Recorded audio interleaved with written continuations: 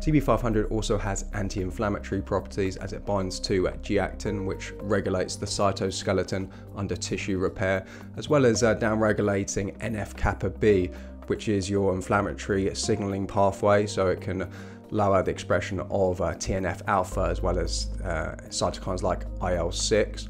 And you might be saying, well, inflammation's good post-exercise. And yeah, you're right, but how much is good? And that's where, when you're doing weightlifting, our bodies, they're very adept at lower level stresses on the body. So if you were to walk 10 to 20 miles up and down hills all day, your body is great at being able to adapt to that. But when you're doing a short bursts of really intense exercise, whether that's cardio or weight training, we're less acclimatized to that. It's less natural. And so this can build up over time, like say if a lot of people complain about having DOMs from doing leg workouts, and so like about 50% of their week, they might be, their legs are inflamed.